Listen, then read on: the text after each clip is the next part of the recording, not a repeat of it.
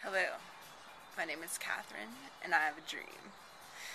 The dream that I have is a dream that might seem unrealistic or highly improbable, but I believe in the realm of possibilities, anything is possible.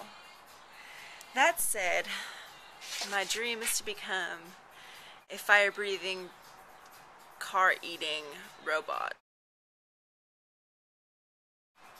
I know this might sound unrealistic, as I've previously stated, but I truly, genuinely have the dream of becoming this. Using my talon-like raptor claws to pick up metal, crush them between.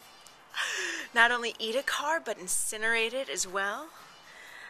I just believe that this channeling of energy into creating something new through the method of destruction is beautiful. And that it is my God-given right as a human being to make this dream a reality.